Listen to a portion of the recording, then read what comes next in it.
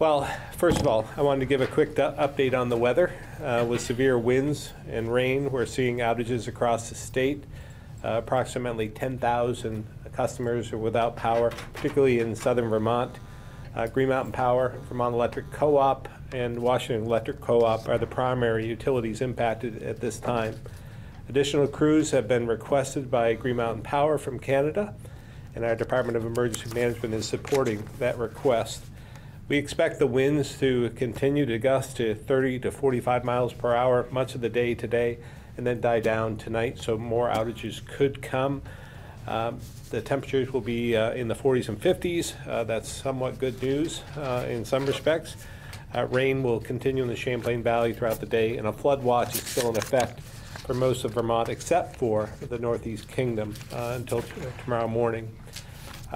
Small streams have been impacted as the water moves to the larger rivers. So the Winooski, Otter Creek, and Mad Rivers are all expected to rise, but we don't expect any widespread flooding as a result. So I want to thank the utility crews for all the work they're doing and going to be doing, as well as the local municipalities for their work. And we're here to help, and we'll continue to update as we move through the next couple of days. So now to the task at hand. Good morning, and thanks for being here today. It seems that most are starting to recognize that Vermont has a workforce challenge. We still have around 14,000 fewer people working today than we did at our peak 10 years ago. I've made reversing this trend a top priority of my administration because we need more people here to fill the good jobs that we have available, to buy houses, put kids in our schools. This will help lessen and spread the tax burden across a much larger population. We desperately need more workers across all sectors, but a critical need is in the trades, because we won't have homes to buy or roads to drive or bridges to cross or parks to visit if we don't have anyone to build them. And that's why I was pleased to sign a proclamation designated October as Careers in Construction Month in Vermont. This proclamation was requested by a contractor in Winooski, VHV Company, who is here today, because they and many others wanted to highlight the importance of the construction trades and the critical role they have in building all we have around us. Another goal was to increase awareness and interest, particularly among students, in pursuing these worthwhile careers. These are goals I share as someone who grew up in the trades and the construction business. We've seen a trend for decades where kids are pushed towards a traditional four-year degree. And these programs are important and valuable, but the unintended consequence is fewer kids seeking vocational careers, which are just as important because we need these professions to keep our state running and country running as well. We must strengthen our pipeline in these fields because 25% of construction workers in Vermont are over the age of 55, and 6% are over the age of 65. Think about that the next time you need a carpenter, a plumber, electrician. This is not a field where you want a shortage, because when you call them, you typically really need them. And beyond the need, they're also good careers, and ones we should appreciate and take pride in, because reducing the stigma around the trades and blue-collar jobs is our collective responsibility. Part of that comes with rethinking our education system from cradle to career, because as I've said before, whether it's a PhD or a CDL, all Vermonters deserve a path to meaningful employment. While we face challenges to grow our pool of construction professionals, my team, along with our partners, are committed to helping Vermonters pursue this path and providing the training and skills to do so. We're here to talk a little bit more about that work, so I'd like to invite Secretary Curley at this time to share a little more about our needs in this sector. Secretary. Great. Thank you, Governor. I'm honored to be here today to celebrate the importance of careers in construction. I'd like to highlight how careers in construction and the construction industry as a whole contributes to a strong economy. The construction industry and the jobs that the industry provides represents an investment to our state's future.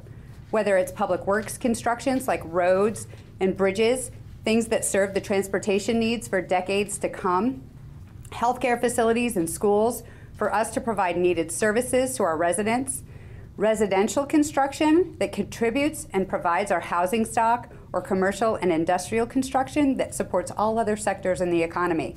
The important work of the construction sector is work that we will benefit from year to year. In 2018, the construction sector alone employed more than 15,000 Vermonters, and total wage contributions were almost $780 million. These figures represent nearly 5% of the employment and wage totals for our state. In addition, we know there are many self-employed folks in the construction industry as well. In fact, in 2017, the Census Bureau reported more than 8,600 self-employed individuals in the construction sector, grossing an additional $495 million annually. Another way to look at the construction industry's incredible impact on Vermont is to look at the contribution of construction to the state's gross domestic product. In 2018, construction provided $1.14 billion in GDP, which represented nearly 4% of the state's total, which is $33.7 billion. Construction workers possess all the skill sets needed to maintain and grow our infrastructure. Our construction workforce is aging, as the governor said, and we're focused on finding workers who possess the skill sets needed to fill these jobs. Focused efforts by the Agency of Education, the Vermont Department of Labor, the Agency of Commerce and Community Development, along with construction associations, education and training providers, and employers in our state, are working diligently and creatively to establish a pipeline of future construction workers. You'll hear more about these efforts from Deputy Education Secretary Boucher, Acting Labor Commissioner Harrington, and President Moulton of VTC. At this time, I'd like to turn it over to Deputy Secretary Boucher. Good morning. Excuse me. It's a pleasure to be with you this morning to speak about our ongoing work at the Agency of Education to strengthen career pipelines in the construction trades, as Governor Scott discussed. As both the governor and Secretary Curley mentioned, we face today a critical shortage of skilled workers going into the construction trades. As part of the solution to that challenge, at the Agency of Education, we've been focused on developing specific career pathways in construction, beginning as early as middle school, as part of our broader effort to ensure that all students graduate from high school fully career and college ready, with all the skills they need to successfully make their next move after graduating. We've been executing on this initiative, as Governor Scott mentioned, as part of the Cradle to Career vision that is a core part of the governor's vision for Vermont's education system. And we've also been doing this work in partnership with our friends and colleagues at the Department of Labor, the Agency of Commerce and Community Development, and numerous other community stakeholders. In construction particularly, we hear consistently from employers that they need employees with a high level of skill and will pay high wages to those who have that skill set. Some of those positions can begin directly after high school, and some require additional trades-based post-secondary training or education. Our focus has been to help ensure that Vermont's Career Technical Education System, or CTE system, and our high school programs are designed so that students graduate with a clear knowledge of the skills required at entry, mid-level, and advanced levels of work in the construction trades. Students know what is needed, and they know how to obtain additional work-based learning, internships, or additional training experiences should they need to pursue those opportunities. To that end, in 2018, we endorsed the National Center for Construction Education and Research's, better known as NCCER, Introductory Craft Skills Curriculum for implementation in all 17 of Vermont's CTE centers. The NCCER curriculum is a program used nationwide that culminates in stackable credentials. If you don't know what stackable credentials means, these are an accumulation of training sequences over time that, taken together, ideally prepare an individual for their specific occupation, including the capacity to shift either horizontally or laterally to positions that are sort of similar but need a unique skill set, and eventually to shift vertically up in their career. Building stackable credentials typically occurs in a nimble, more flexible, just-in-time fashion than do traditional certification or licensure programs. We need all of these, but I think we really need to invest in some of these stackable credential offerings. This curriculum endorsement and adoption ensures that all of our employers in the construction trades can anticipate and bank on the same skill set for all of our graduating CTE students statewide. And it's also important to note that both employers and CTE faculty were critical participants and drivers of this work. And we were careful about crafting this initiative that way because we wanted to make sure that we had buy-in and sustainability for the approach. We also partnered with the Vermont Talent Pipeline to carry this work, part of the Vermont Business Roundtable. Currently, we're working with each of the CTE centers across Vermont to implement this shared curriculum. The initial implementation went live last year in fall of 2018 for the entire school year. And I can't say, I'm not sure this would actually be meaningful for folks, but the fact that all of our CTE centers are doing the same thing in a particular program of study is actually brand new to our state. Usually it's very individualized at each particular local CTE center. So we're actually moving now towards evaluating that implementation and ensuring that all of our instructors out in the field have the requisite skills to fully implement and to feel very comfortable about the next step in terms of ensuring that our students get this particular educational curriculum. We're also working with CTE centers, our friends at Labor, Vermont Technical College, and Community College of Vermont to develop additional career pathways in the construction trades, expanding the roles of apprenticeships in trade programs, including plumbing, electrical, and heating, ventilation, and air conditioning, all critical needs in our state, broadly thinking of trades as the governor mentioned, and making sure that the initial part of our construction trades pipeline provided at the secondary level, so before students actually graduate from high school, really making sure that aligns seamlessly with the latter aspects of the pipeline that are occurring in the form of registered apprenticeships and post-secondary certificate and degree programs across the state. In closing, I would just echo what the governor and Secretary Curley said in terms of not being able to say enough about the importance of this work for our economy statewide. It's a critical occupational field for Vermont, and we all have more to do. Construction fields offer hands-on, high-paying jobs, in many cases to students just graduating from our CTE and apprentice programs, but also to those who are seeking additional training and certifications. And I believe our collaborative, complex work, relying on the active involvement of multiple state agencies, as you can see, as well as employers and educators, is really paving the way for the future of education in Vermont. It's offering clear opportunity and success for our students while simultaneously benefiting our construction employers and businesses. It's truly a win-win for all. Thank you very much. I'd like to now introduce Acting Commissioner Mike Harrington, who will share some perspectives from the Vermont Department of Labor.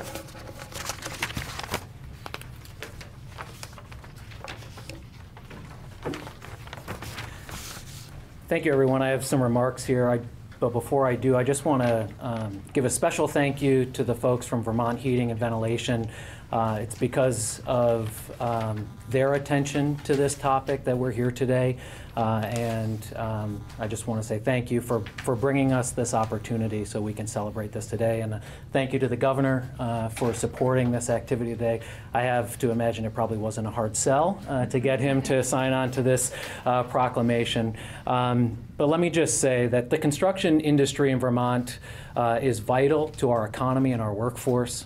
Prior to the last recession, this industry accounted for about 17,000 jobs. However, over the past 10 years, we saw that drop, especially during the recession, of about 25%. In the height of the recession, that was in 2010. Since then, this crucial trade has seen steady growth and currently employs more than 15,000 Vermonters, as was mentioned earlier. While great progress has been made over the past decade, it is not enough. Construction has been and will continue to be a key industry in Vermont, and because of this, the state of Vermont and the Department of Labor continue to invest in training opportunities that advance the skills of those either already in the industry or looking to start a career in the industry. Specifically, Vermont has doubled its efforts with regards to apprenticeships. Through more direct efforts, specialized programs, and recent federal investments, the state's apprenticeship program is able to assist employers in building their future workforce. Currently, there are over 28 registered apprenticeship programs in the state of Vermont, and over the past 12 months, we've had almost 2,000 apprentices go through those programs. Of these apprentices, 70% have been in the construction fields. Through apprenticeship programs, employers can provide critical job training specific to their business needs, while apprentices are learning valuable skills through on-the-job training. This model allows for existing and future workers to be better prepared for the current and future employment demands, all while earning a paycheck. Our priority remains to grow Vermont's economy and expand our state's workforce by continuing to invest in industries that are the backbone of this state. For employers who see this announcement, we would strongly encourage you to consider developing an apprenticeship program such as VHV at your own company or with a local educational institution, especially as next month we like to celebrate National Apprenticeship Week from November 11th through the 17th. It's now my pleasure to introduce one of our key apprenticeship partners, Pat Moulton, President of Vermont Technical College. Thank you all. Thank you very much, Commissioner Harrington. Thank you, Governor Scott, for giving me the opportunity today. I also want to kudos to Vermont Heating and Ventilating for really bringing attention to the construction trades, and to you, Governor, for stepping up and signing this proclamation to bring attention to such an important sector here in Vermont. And Vermont Technical College is honored to offer the Plumbing and Electrical Apprenticeship Program for the state of Vermont. We do that in partnership with the Vermont Department of Labor. We've had this excellent partnership for a number of years, and we deliver this training at 12 sites around the state. Sarah Ballou from our Continuing Education and Workforce Development Division is here, and that's the division that heads up the apprentice. She's very much engaged with the apprentices, and I'm always impressed at the employers who support these students and the students themselves. As Sarah and I were chatting, they're going to work all day, they're coming to class in the evening, they're coming to class on Saturday, they're juggling family and everything that goes with it. But they know that that's going to end up in a really lucrative career that enables them to afford the quality of life that's so important to them. And the construction industry and the related trades provide that opportunity for Vermonters, in many cases, as the governor points out, without a degree. But we also have opportunities for degrees in the construction trades. Our construction project management program gives students the education they need to lead large commercial, industrial, and other building projects around the state.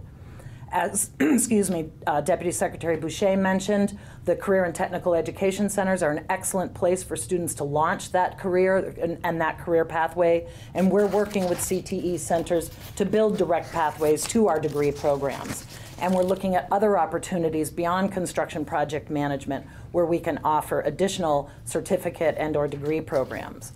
We offer an auto technology and diesel technology program, which is also critical to the construction trade. Somebody's got to keep the machinery working. Our architectural engineering technology program is teaching students how to design and build energy efficient buildings of the future, technologies we probably can't even envision right now. Our civil engineering associate's degree prepares graduates for careers in road, bridge, and other infrastructure construction fields, which is so critical. And we work very closely with the Vermont Agency of Transportation to prepare students for careers at VTrans and in the construction trades. VTrans sponsors every year for us a bridge building contest that we do for middle and high school students, where they literally build a bridge out of popsicle sticks, dental floss, and Elmer's glue. And if you ever want to have a good time, come down to the bridge building contest, because especially the middle schoolers, they have uniforms, they decorate their bridges, and we have a machine that actually smashes the bridges and will register the amount of weight and support. And we've had a middle school class come up with a bridge that sustained over 2,000 pounds of pressure out of popsicle sticks and glue and dental floss. Those are the future engineers of tomorrow. And we do that to try to introduce students to these lucrative careers. In fact, just today, Governor, we have over 700 young ladies on our campus in Randolph Center for the Women Can Do conference. This is an opportunity where we introduce young ladies to non-traditional careers in construction, engineering, law enforcement, firefighting, you name it. It's always a gorgeous day for when these girls come to campus for Women Can Do, but they just bully on through because that's what women do. And we're very pleased to do that in conjunction with Vermont Works for Women, the McClure Foundation, the Vermont Women's Fund, and the Agency of Education. And VTrans is there this morning with trucks and machinery and introducing students to the opportunities. Our continuing education and workforce development division is also engaged in green building trainings that we can certify folks to do building inspections and other green building techniques. The division also is working again with NCCR, you'll notice a theme here, offering a credentials project supervision course in the construction trades to become site certified leaders. We offer a number of summer camp opportunities to young people to experience and experiment with various careers. Our Rosie's Girls STEM Leadership Camp at our Randolph Center campus engages young ladies in leadership development around science, technology, math, and engineering, the STEM fields. We will be offering again this year the National Summer Transportation Institute, working with VTrans, and it will be at our Randolph and Williston campuses. We have some information on the table. This provides young men and women the opportunity to explore careers in transportation through awareness of the complex transportation systems we've all come to rely on. And we offer other summer camps for middle and high school students in computer programming, aeronautics, and more. There are excellent opportunities in the construction sector in Vermont, and Vermont Tech is proud to prepare students to launch those careers through certificates as well as degree programs. And we're pleased to continue to partner with the state of Vermont in expanding our apprenticeship programs and expanding opportunities for young people in this trade. It is lucrative, and there are many opportunities. And thank you very much for the opportunity. Well, thank you very much, Pat. You do tremendous work there at VTC, and it continues to be a staple in this profession. At this point, we'd be happy to answer any questions you have about the subject at hand, then we can get into other questions if you'd like after. It seems, Governor, since the day you took office, the demographic challenge has been at the top of your list. Yeah. I mean, is there any place in Vermont where there isn't a demographic challenge? Unfortunately, no. And that's part of our struggle and part of our challenge. And when you look back at, I talk about this a lot, 30,000 fewer kids that we have in our schools from 20 years ago. That has a ripple effect across our state colleges as well as in all sectors.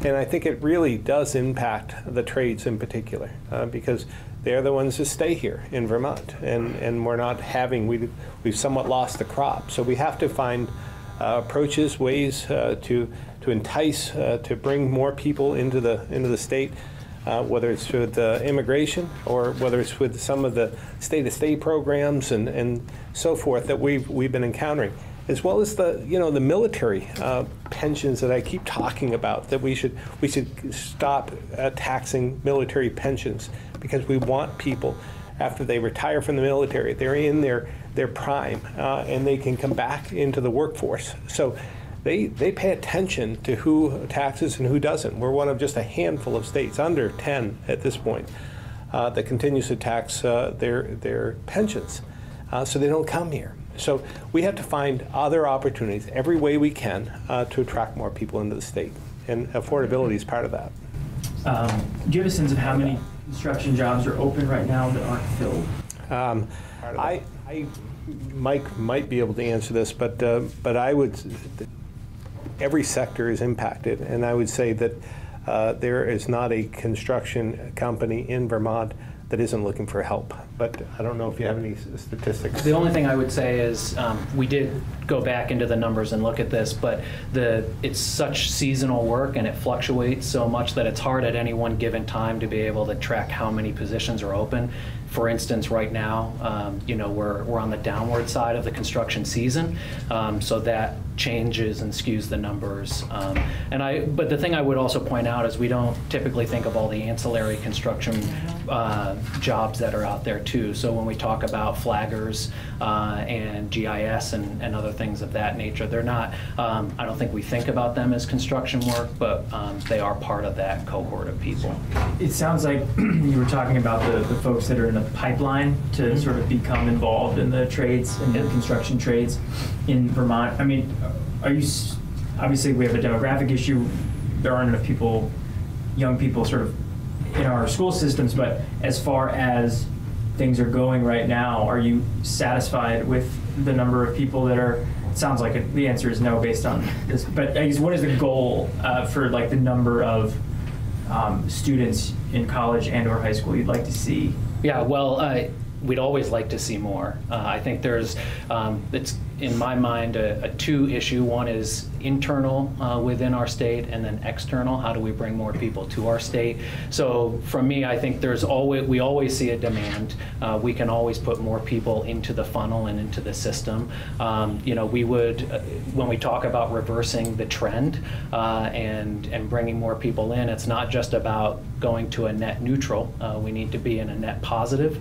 And so while we talk about losing, you know, 6,000 people out of our workforce in our schools, that actually equates to us needing to attract more than that to begin to rebuild, you know, the funnel and the people in our system and in our going through our programs. So, you know, it's quite a feat, but you know, we're working diligently, and I think we've seen progress, and we'll continue to see progress. Well, again, with a 2.1% unemployment rate, the lowest in the country. Yeah. Something you said at the beginning, do you think too many young people are going to school for four-year degrees? Well, I think there are other opportunities. I think that we should be looking to make sure that we utilize the two-year programs, as well as some of the industry themselves have stepped up to the plate and provided training in different ways. I think there's other approaches that we've been taking. Traditionally, everyone looked at a four-year program. I'd say Vermont Technical College, in its history, had two-year degrees, associate degrees, and could go on to a four-year program at that point. I've had numerous friends that went for civil engineering at VTC and went from there from a two-year program to a four-year at UVM. But I also know many who went through the two-year civil engineering program who work for the state right now in VTrans. So I just think that we have to think outside the box. We have to continue to find different approaches and not use the four-year degree as a barrier for those interested in the trade. It isn't always the answer. If I may, Yeah, sure. too, add, at Vermont Tech, we have certificate, which are one-year programs. We're building more. CCV, also Community College of Vermont's engaged in certificate programs, and often that's really all you need to get out and into the trades with a certificate. And then sometimes students get bitten by the bug and want to go on and get their associate's degree or bachelor's. But it's important, and I agree with the governor, it's important to offer all kinds of pathways for students. Maybe you can't afford a four-year degree right out of the gate. A certificate or associate's is a great way to start. Engaging in the apprenticeship programs. We're launching new apprenticeship programs in various accounting, healthcare, and construction and industrial maintenance.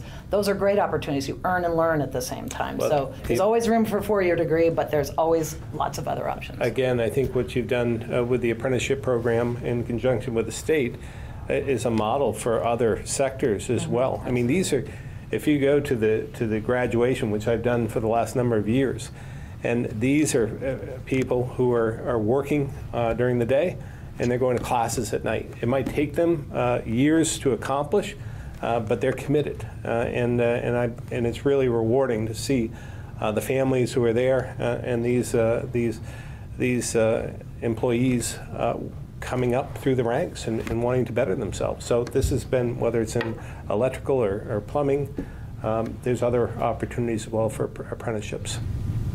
I guess, does any of what needs to happen involve changing or expanding our vocational offerings, or is this more about getting people here? It's a little bit of both. Trying to blend, I believe. I was in when I went to Spalding. I did I was in the vocational program in the afternoons because I love to build and craft and create things. So, and I really liked to do that. So I went in, entered the program in the afternoons for 2 years. I was in the machine trades program. And then I do my college prep in the mornings. But there's a certain stigma that was attached to that. I didn't feel a part of either. I felt as though those in the college prep in the mornings wondered why the vocational kid was here with them in the mornings. And in the afternoons, they looked at me differently because I was in the other wing in the morning. So it's there's a stigma that does exist. I think it's up to us to try and blend that, to combine, that it's not just for those who can't make it in one area or the other. It's a great opportunity and very rewarding. And these are highly paid jobs at this point because of supply and demand. And as they can attest to, I mean, they're living this. Vermont Heating and Ventilating, I'm sure you're looking for help today, correct? Yeah. How many could you take today? Probably 6 or 7. Yeah. So every company is looking for help right now. Can I actually add to that too? Sure. Come on in, Heather. So I think one of the real key pieces is we're starting introducing students to these CTE programs early on. So in 7th grade, they're starting to learn about these particular options.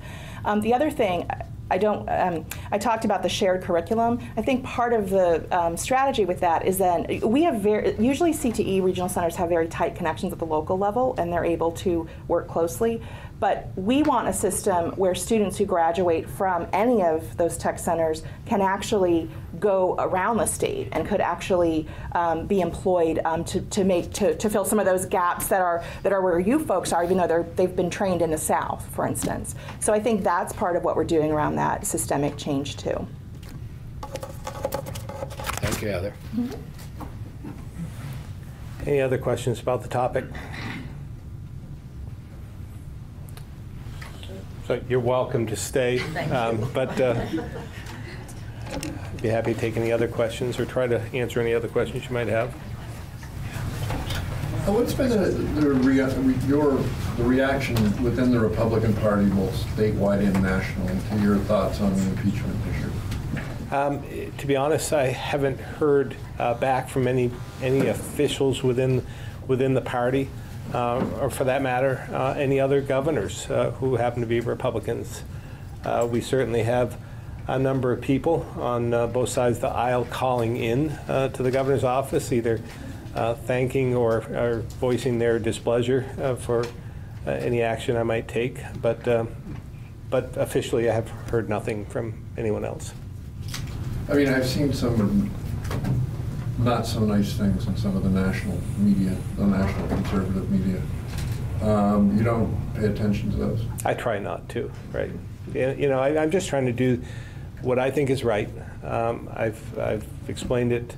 I feel as though I'm like an umpire or a judge. You just call them the way you see them, and try and be honest about that and forthright. I think we have an obligation as political leaders within our own states throughout the country. We see so much polarization, so much divisiveness, that we have an obligation to reinstill that faith and trust that's been lost. People want to have faith in their government. And we as leaders have a responsibility to just tell the truth and be as transparent as we can, regardless of the ramifications. You know, who knows what will happen in the next election for anyone. So. But while you're in office, you take an oath to uphold the Constitution, as well as to do your best for your constituents, and that's all I try to do. You might have seen Senator Ashe recently sent a letter to the treasurer urging her to divest our pensions from fossil fuel companies' investments. And I'm just wondering if you would ever support that, if that's something you want to look at after GMP? Yeah, I thought that was interesting, GMP divesting. I think this has been a topic of conversation. Obviously, this is under the purview of the treasurer, and I'm sure she'll take this seriously. Be happy to talk with her about that. But again, I think she has a responsibility as well to oversee that, and that's her. She'll make a decision on that. I would defer to her. I mean, in theory, do you think it's a good idea? I think again, she has a responsibility to the pensions and retirement funds and so forth. So she's trying to do the best she can to make sure that we're able to pay those pensions in the end. And you know, we're having that debate. We've had this debate for the last number of years about the lack of the underfunding of our pensions and our liabilities. So this falls within that. So she's got a tough balancing act. So she determined that it was risky to pull those investments. Well, they were apparently. I mean, I don't want to speak for her. I think it's a better question for her. But obviously, she's trying to do the best she can, balancing those funds that are lucrative with those who aren't, and trying to do whatever she can to make sure that she maintains that balance. We're seeing some pretty big headlines overseas right now. The U.S. pulling troops out of Syria. It's gotten mixed mixed reactions from both sides of the aisle. Where do you stand? Well, I mean, again, I think they've weighed in. We saw this in Congress yesterday, which was a bit of a surprise. It's a bipartisan reaction to the withdrawal out of Syria and Syria, Turkey, the Kurds, and I think that both Democrats and Republicans voice their displeasure in the way it was done. Whether we should be out of there or not is a separate question, and I think most would say we need to bring our troops home. But how you do that is important, and I believe that we saw that rebuke yesterday with Congress and across party lines. Have you had a discussion with the Attorney General or the Attorney General's office regarding the new public records policy? I have not. Obviously, I spoke with, I think that was reported, I spoke with my cabinet about this on Tuesday. And it seemed clear to me, the Supreme Court decision seemed clear, that we're not going to charge if someone has a camera and wants to take pictures of any documents. They're public documents, and we have an obligation to follow the law. So it seemed clear to me. I think your office had said, or you had said, that there is some sort of clarifying guidance coming on this? Well, we need to make sure. I mean, I spoke from this position to the cabinet, but we need to put it in writing. So I'll be working with Secretary Young on this and make sure that everyone understands what position we're in and where we're supposed to go, so that we're consistent. I think that's important. The consistency across the administration is important. I mean, how does that work if the AG says it's going to go one way and you say it's going to go another? Well, we have a responsibility for the administration, and they will follow whatever we determine that they should do. So, but the AG can do what he wants within his organization, but we're taking a different tact. Both the Attorney General and the Secretary of State have suggested creating a new position or a new office that would deal with these public records requests and sort of relieve the burden, I guess. I mean, where do you stand on that? I'm not looking to grow the bureaucracy any further than it is right now, to be honest with you. I think we can handle this within the House. I don't know why we would need a whole new office to do this.